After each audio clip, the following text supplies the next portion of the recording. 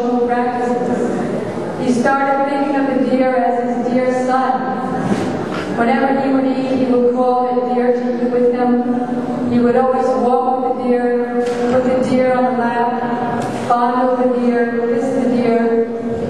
He began to imagine that the deer was a great soul.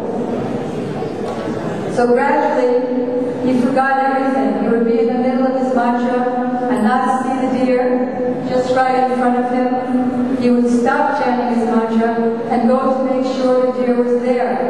Then, seeing the deer behind him, feeling satisfied, he continued his mantra. So one day, that deer disappeared, took a long walk, and Maharaja couldn't find him. So he was in great lamentation, and he becomes such a madman, because material attachment makes us totally mad. So he began to lament, I am so unfortunate that this great soul took my shelter, but I could not give it proper shelter, so now it left me. Although I'm unfortunate, the earth is fortunate, because somewhere on this earth, my darling deer is walking. So searching and searching, now he become older, gradually he died, and at the time of death, he saw that deer standing by him lamenting. So thinking of the deer, Maharaj became a deer. But because of his previous life's advancement to the point of Bhakti or approaching there, he remembered his previous mistake and began to lament and repent. How foolish I was, that I had left my family, all my wealth, my kingdom, my riches, and then I became attached to a small deer. How foolish. I'm not going to let that happen again. So he didn't associate with the other deers. He left his mother. He went and heard Harikatha from the sages. And his next life, he took birth as a great devotee, also named Bharat, but now he was to be called Jada Bharat. Jada means very dull, dumb, can't hear, can't speak, can't follow any instructions. So he was born to the wife of a Brahmana.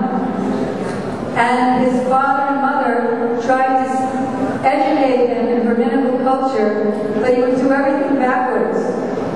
Like first chant your mantras, then brush your teeth, then take bath, then brush your teeth, then pass stool. Everything he did backwards. Why? Because he didn't want anybody to associate with him. He didn't want to get contaminated again. So after his mother and father died, his brothers began to treat him very badly, and they gave him the job of being like a live scarecrow to take care of the field, their agricultural field. At which time, some dacoits who were looking for a human animal, a dull human animal, to sacrifice to Kali. And they found him thinking he was a perfect specimen. So they brought him, and he didn't protest at all, because Hare Krishna Radhe Radhe Krishna Hare. He was thinking, whoever Krishna wants to kill, no one can save. Whoever Krishna wants to save, no one can kill. He was simply at the depending on the Lord for whatever he wanted to give. So they brought him to the deity of Kali, and they decorated him, fed him very sumptuously, bathed him, put on ornaments, and they were just about to cut off his head, just because we please Kali. We're thinking, we'll please Kali to get money from her, to get wealth. But Kali is a devotee. She's Lord Shiva's consort and a pure devotee of the Lord. So she was intolerant of this heinous act to offend the pure devotee. So she immediately burst out from her deity.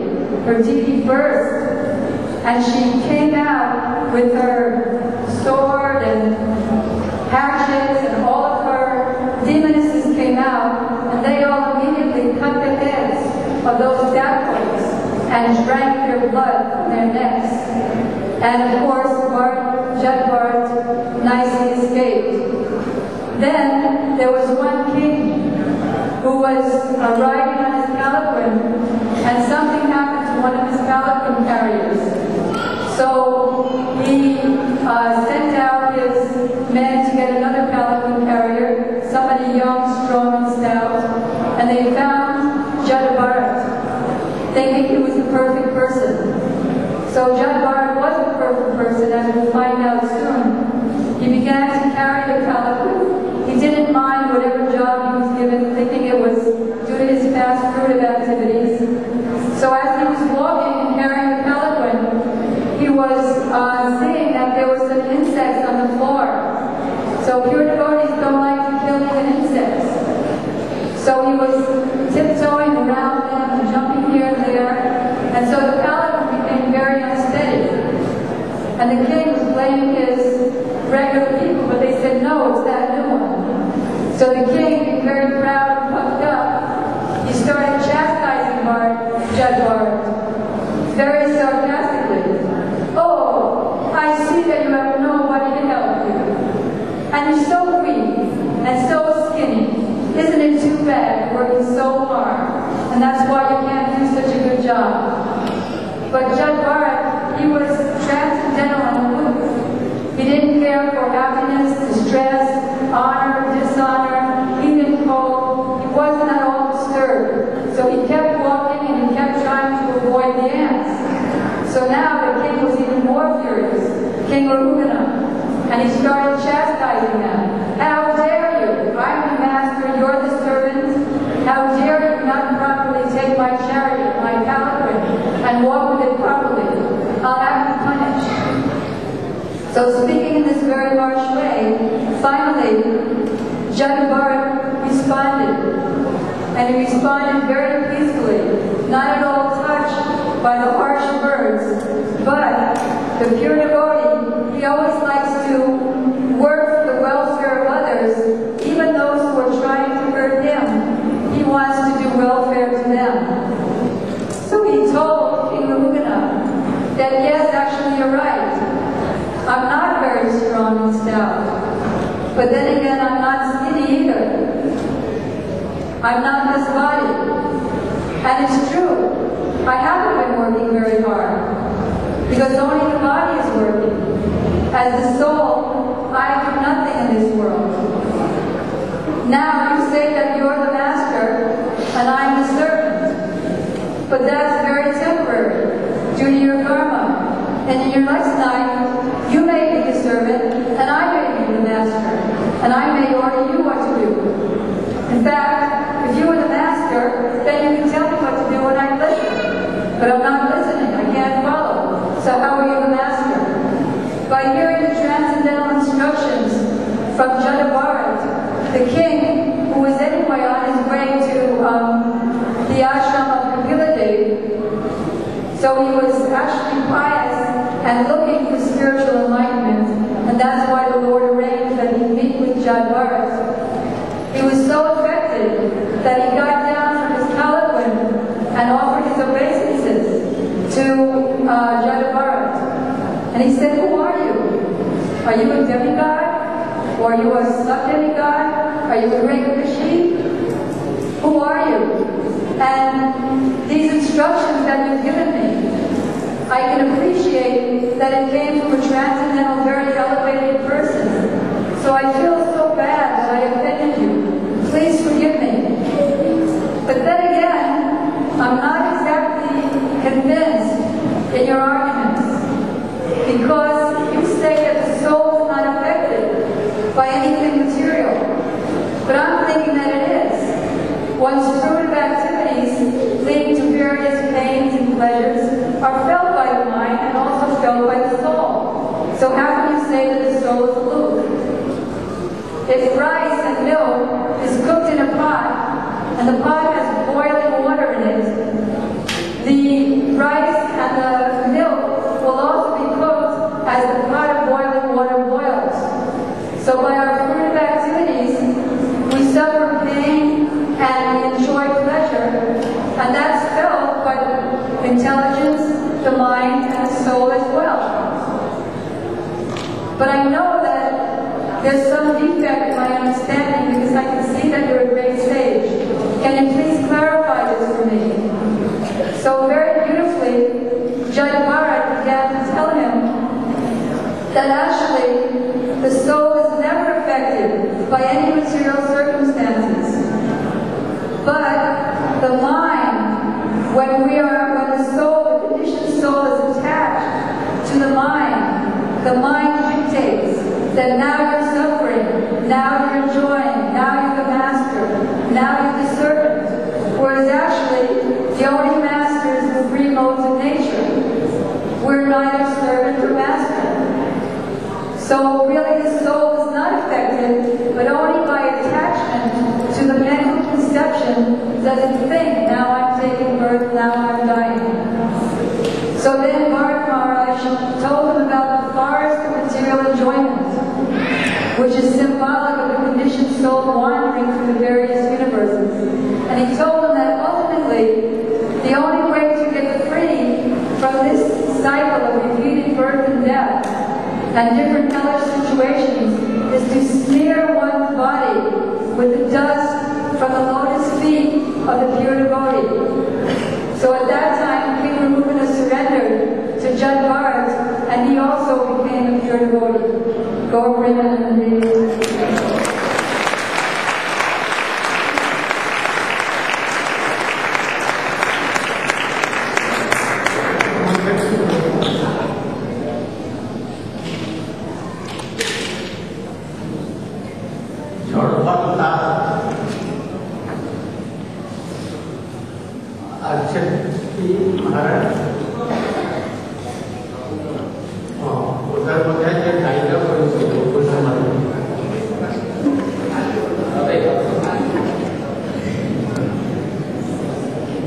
In this,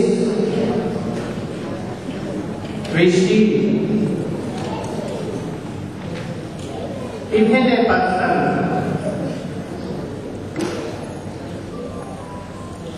is detached totally and reached up to God, but he may be attached. There is no chance. This is a special case.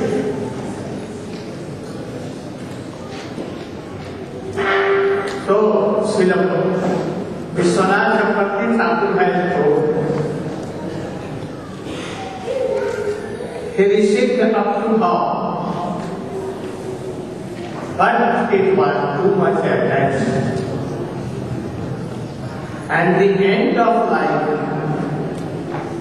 he became dear. So, if anyone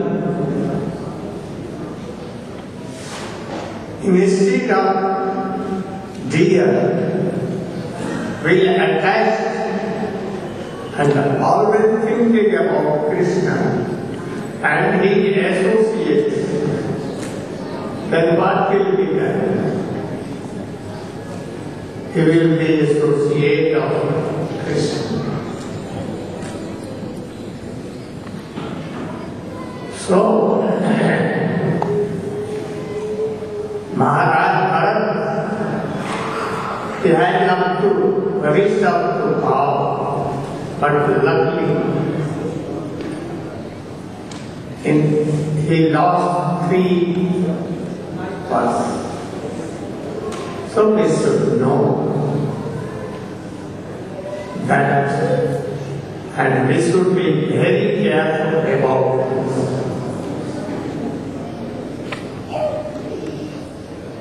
After this of Ajam,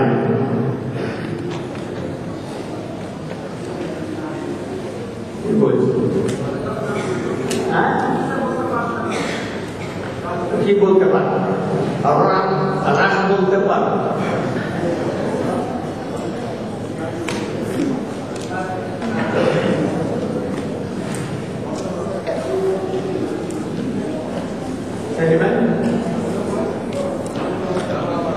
Anyone can you?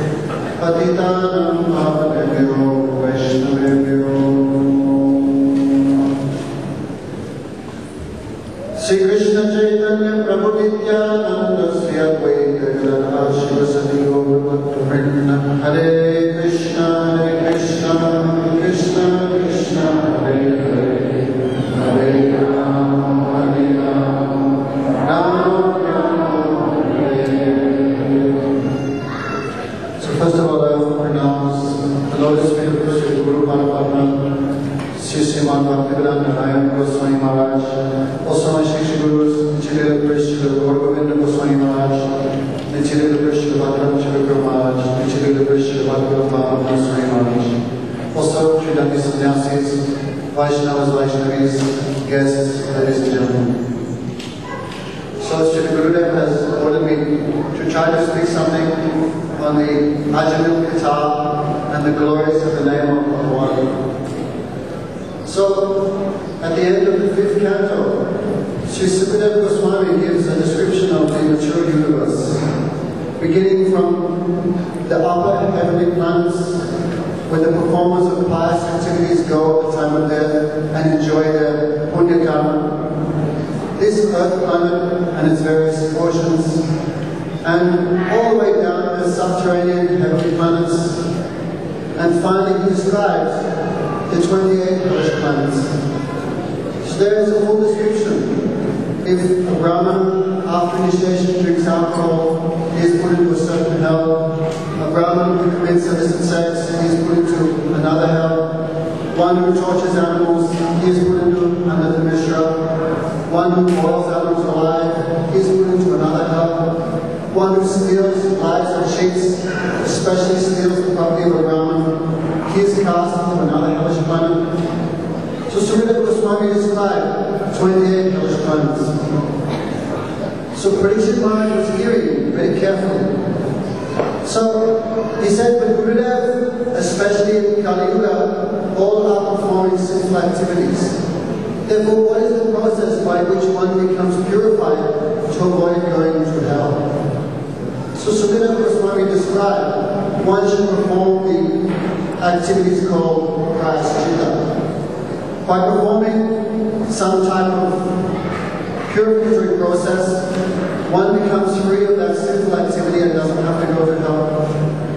So Parikshit Maharaj was hearing very carefully. And he said, Gurudev, this is not true. One who takes bath in dirty water, how can he become clean? How can one become purified of material activities by performing another material activity? Like an elephant. Elephant takes bath, and what's the first thing he does when he comes out of the river? Again, he rolls in the dust and becomes dirty. So even one performs prayaschitta, purification processes, as soon as he finishes the process, he performs the same activity again. Why? Because the seed of desire is in his heart. Therefore, Gurudev, I do not accept this process. Then Sukadeva Goswami, then he explained the process of Jnana, Brahmacharya, Tapasacharya, Samena Cha, Damena Cha. By the following of Brahmacharya, by controlling the mind and senses, Satyameva Sauchamcha, by being truthful and being always clean, by performing these different limbs of Jnana and Sadhana, one becomes purified. But this is Parikshit Maharaj is hearing very carefully. He said, Gurudev, I do not accept this also. One cannot be purified of desire simply by Jnana Sadhana. He gave the example, like a bamboo forest is burnt to ashes. It looks like there's nothing there. But what happens as soon as it rains? Bing!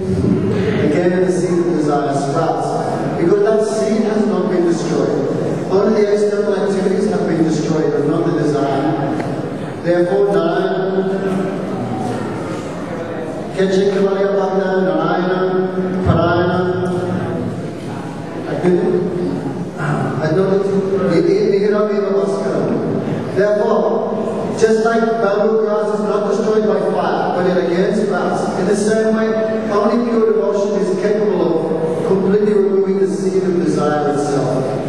Ignorance is there. Unless you remove the cause of ignorance, then ignorance must again manifest in someone's activities. So just like when the sun arises in the early morning, the sun has not completely arisen, only just beginning to arise. At that time, all darkness and fear of ghosts and criminals is immediately removed. So even when the shadow of devotion enters the heart of a person, all ignorance is removed. So to explain the glories, or just think of the glories of pure devotion. Srimad Goswami described the glories of even Bhaktivedanta, the shadow of devotion, by describing the history of the Brahman, Ajamil. Srimad Goswami described Ajamil was a very, very pious Brahman. He appeared in a high-class family. He was always engaged in serving his mother and father, worshipping the household devotees. He was always engaged in performing yajna and pious activities. Ajamil was very well behaved, in control of his mind and senses, a good example of smart Brahman. So,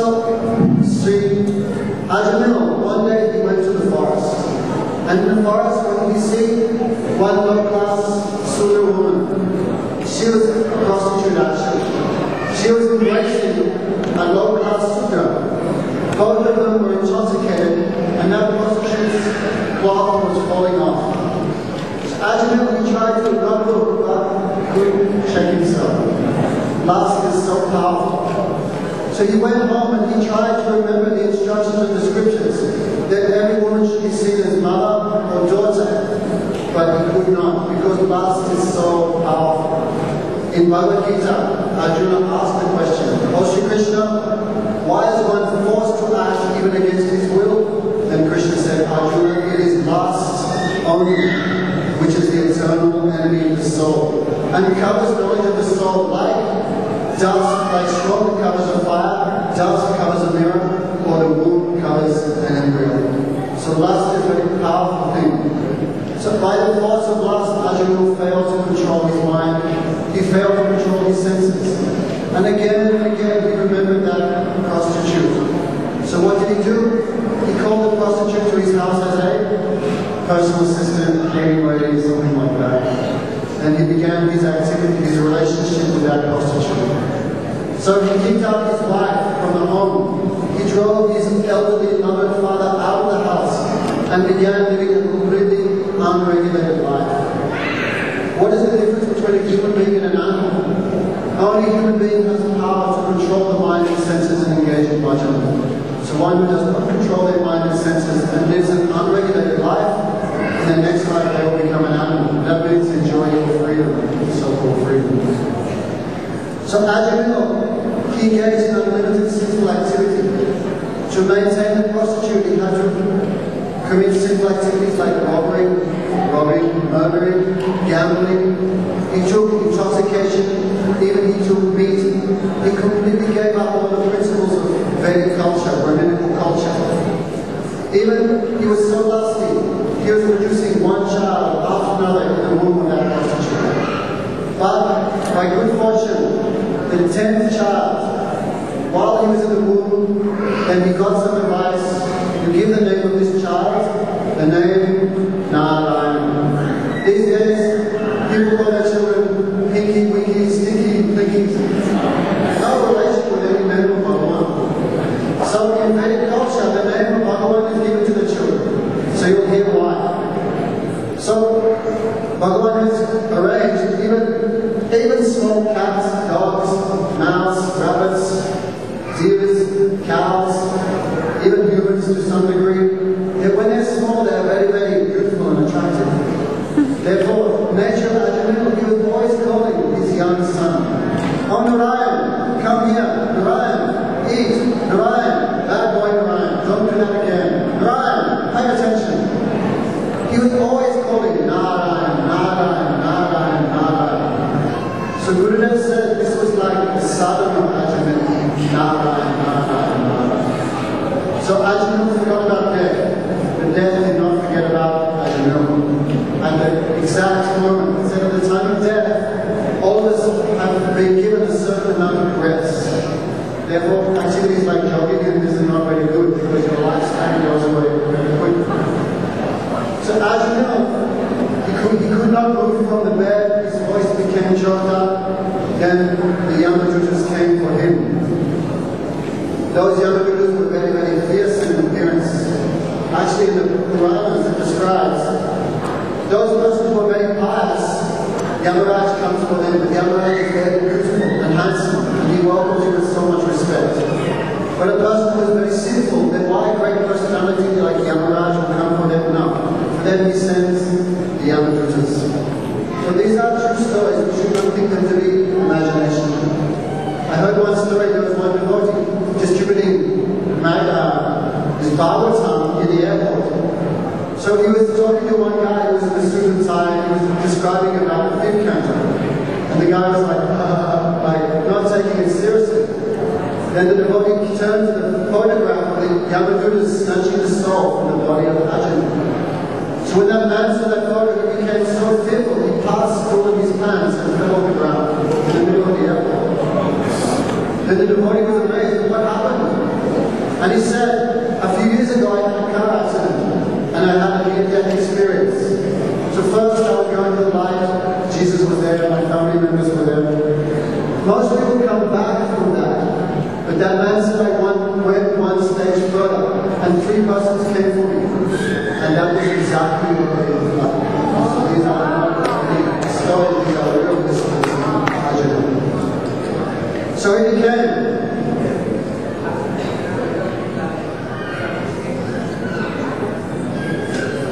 There's no very good passing. So these are real histories. So the Yamadutas came for him, and they were very fierce. One had a hook, one had a hammer, and one had a rope. Because the conditioned soul is attached to this bag of stool by body, mind, and words. So the Yamaduta with the hammer, he breaks that attachment. Then he puts the hook into the subtle body. And the other Yamaduta with the rope, he pulls the soul, covered by the mind and 5 senses, out of the body and takes to Yamaloka where he is given judgment according to his pious and sinful activities. He is punished in hell and given another animal species as a birth. So Arjuna became full of fear. Because what's the greatest fear? That is death. So Arjuna, he was thinking, what am I going to do? Who's going to save me? Then he turned and saw his young child. Oh, Narayan! Actually, he called the name of Bhagavan, but thinking of his son. The PureBhakti.Tv said, it must have been when he called, Narayan, save me. Then he thought, what can this small boy do? Then he remembered Lord Narayan. Otherwise, how Vishnu could have come. No? That is one small point. So he called, Narayan, save me. At the time of death, with tears in his eyes and one point of attention, he called out the name of Narayana. 4 syllables. Those 4 syllables took the form of the 4 eternal associates of Lord Narayan. They're called the Vishnu Dutas. Even though Gurudev sometimes may appear angry like Yamaduta, we should always remember he was always Vishnu, the eternal associates of the Lord. Therefore those 4 came for him. And when the Yamadutas were trying to snatch the soul from the body of Arjuna, they said, Maharaja, don't be afraid. Then they stopped the Yamadutas from taking the soul of Arjuna, and Arjuna came back in his body. Arjuna was not dead. Then came an amazing discussion between the believers in Bhakti, the Bhaktivedantas on this side, and on the other side the followers of Karma Kanda. And those who believe that karma is everything, and the devotees who believe Bhagavad Bhakti is everything. Haran Guruji, he writes like that.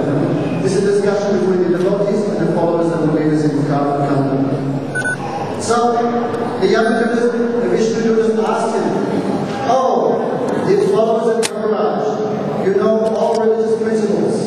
Then please tell us, why are you taking the soul of this sinless man and taking him for punishment? Please tell us, who should be punished and who should not be punished? Then the Yamadutas also said, we also know the principles of religion. Bhagavan Narayan has spoken the Vedic principle that is called Veda. And we have heard from Yamaraj, our spiritual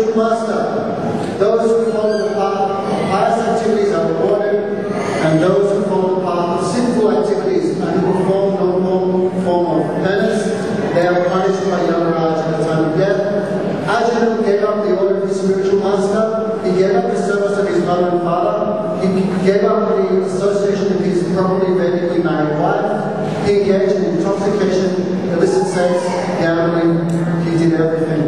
He was like a pin-up boy for simple activity. Therefore, he has not performed any pious activities, we are taking him to hell. Then the Vishnudutas smiled. How very funny it is. In a religious assembly, in the name of religion, you are performing a religious act. Ajamil, by chanting the name of Lord Narayan once, he has atoned for more sinful activities than it's possible to commit. Therefore, the name of Narayan has such power. Therefore, Ajamil, he was not dead. He was listening to this conversation as the Vishnudutas described the glories of the name of Narayan. The holy name of Lord Narayan is the best and most powerful process of atonement.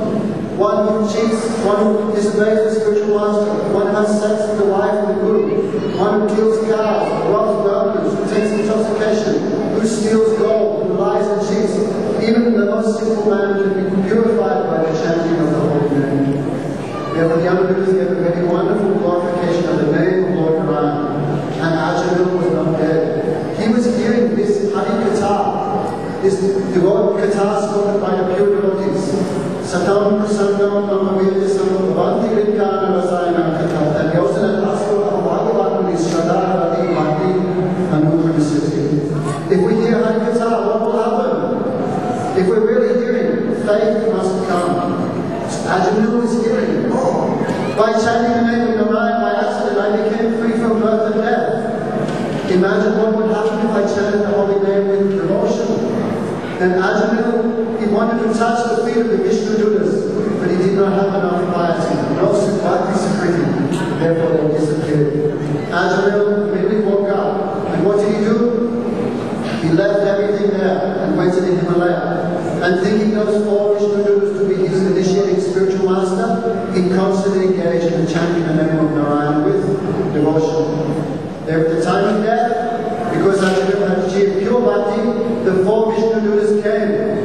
His same spiritual masters, They took Ajamil on the Vaikuntha Viman and took him back to Radha. So Guru Maharaj says, Ajamil got such a result by chanting the holy name by accident.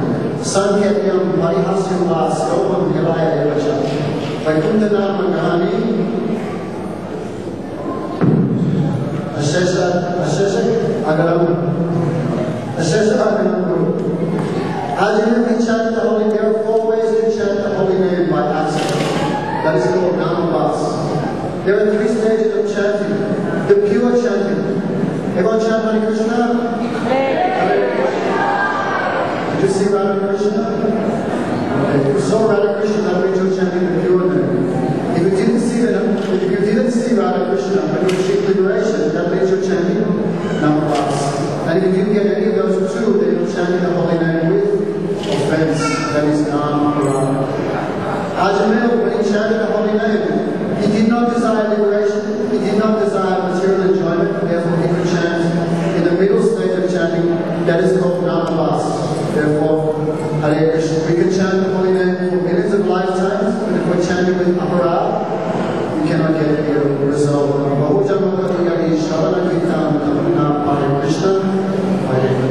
So from Ajamil we can learn we should not chant with any aparad. Ajamil was very, very sinful, but he never made any offense to any Vaishnava. Why?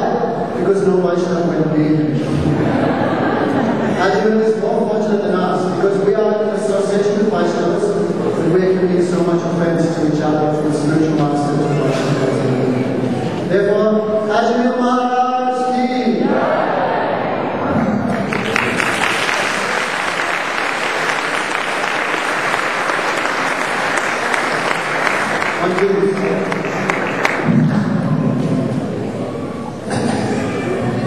Krishna is supreme personality of God. Out of mercy, how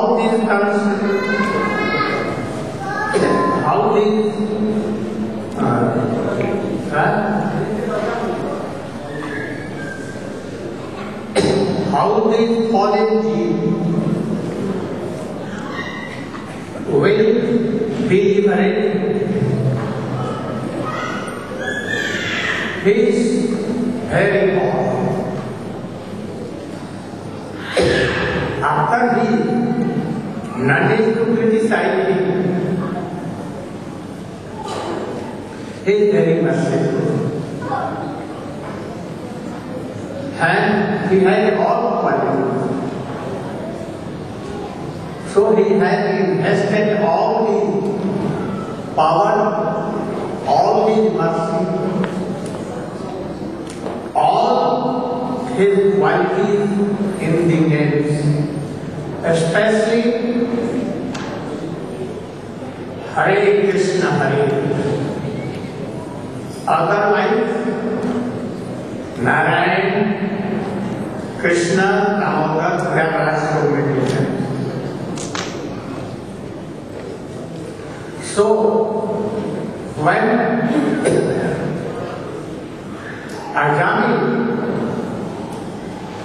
not Ajami, Ajami, when he heard this all dialogue between Yamaraj and Narayan, it was first Namabha. At that time, he wanted to touch the feet of all Narayan Guru. But at once they are disappeared. And after that, he heard from Narayan the glories of name. And then went to Haridwar. And there he was chanting Narayan, Narayan. And there when he became Shuddha again, 4 same Narayan came to him. And they told, now you are pure. You can come and see. So, first name was Namabha. And same Narayan came and told, now come, you are pure. And then we went to Narayan. Today, our class is finished here. Srimad Chitraketu Maharaja can tomorrow. Please come and announce our program.